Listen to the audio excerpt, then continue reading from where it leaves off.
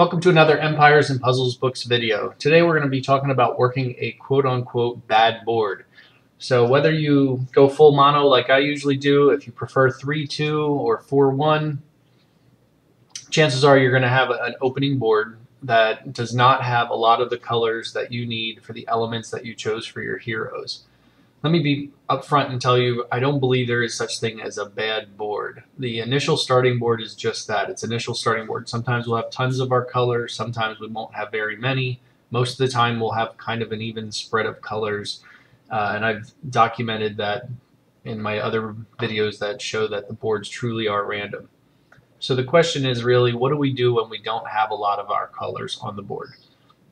And for me, I have a couple different strategies that I use to switch the board chemistry, and I'm going to go through those in this video.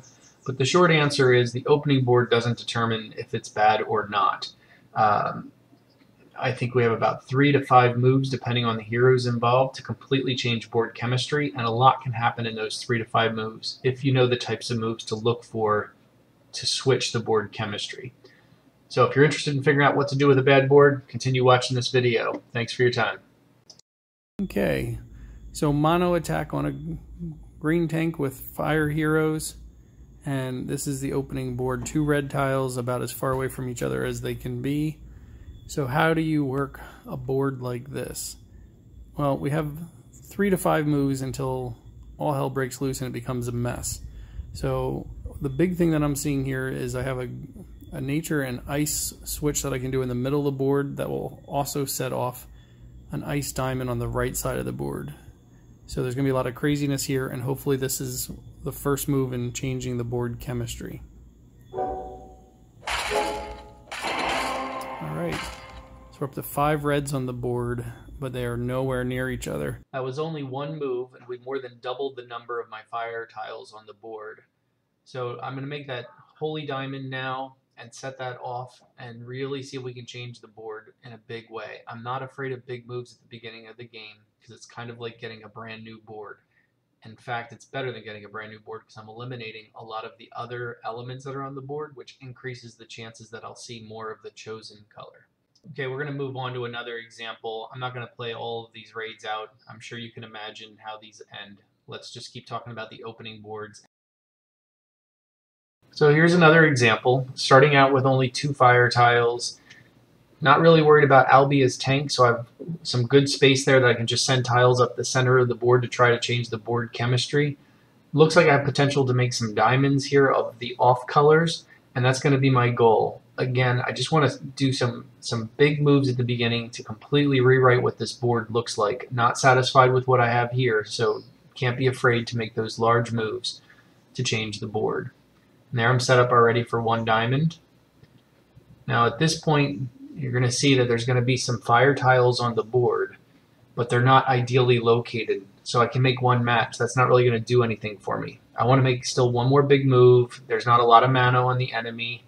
I want to change this board even more. I want to get a lot of fire tiles on the board. So I'm going to take a bold move here. That nature diamond's going to set off the yellows in the second to last column there.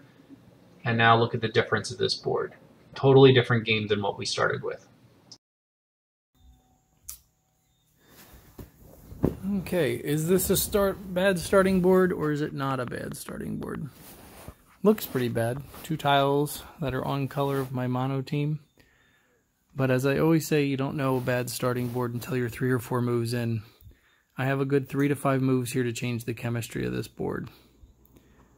I'm not particularly excited about my chances with this board just because I'm not seeing some big matches. I usually like to make some big matches to try to clear the board and flip a lot of tiles. So the lack of options here are not going to be great. But we'll see what we can do with this. So this will make a couple combinations. I like to see like a 4 or 5 combination to get things really moved up. But I don't think that's going to happen here.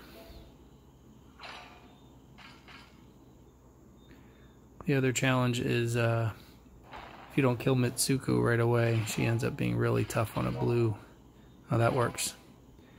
That's what I was saying. You need those big combinations to flip the board. As I was going to say, if you don't kill Mitsuku right away, she reflects blue and it becomes really tough. That was some very lucky hits there.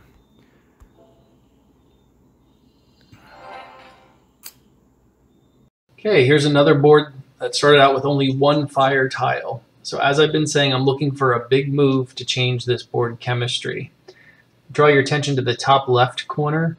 If I make that single match that makes 3 holies horizontally with 3 darks horizontally, that's clearing out 6 tiles. That's going to bring some tiles up in the center of the board, which is going to also make at least a 3-tile ice connection at the bottom. So one move, I'm going to clear out 9 tiles at a minimum. So that's 9 that are off the board. That's going to give me the opportunity to have more fire pop up. With 9 tiles being moved, I should get at least 1 or 2 more fire. If luck is on my side, there will be more than 2. So let's go ahead and make that move and see how this turns out.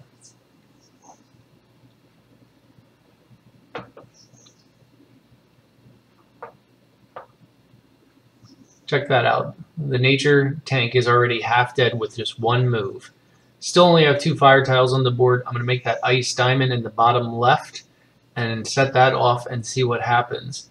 Again, this is only 2 moves in. That automatically sets itself off.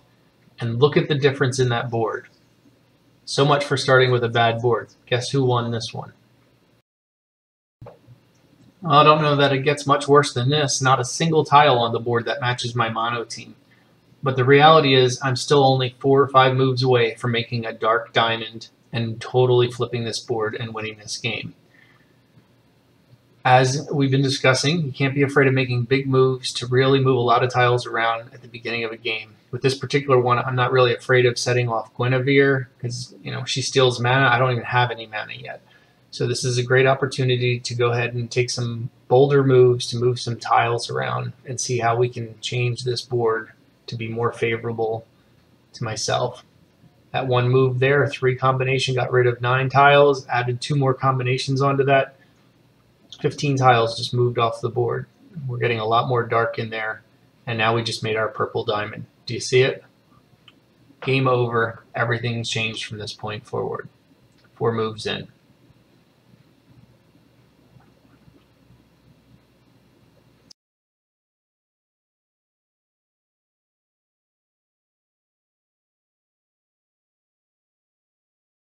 Alright, at this point you should get an idea of what I'm doing here. I'm going to play out a few more opening boards without narration.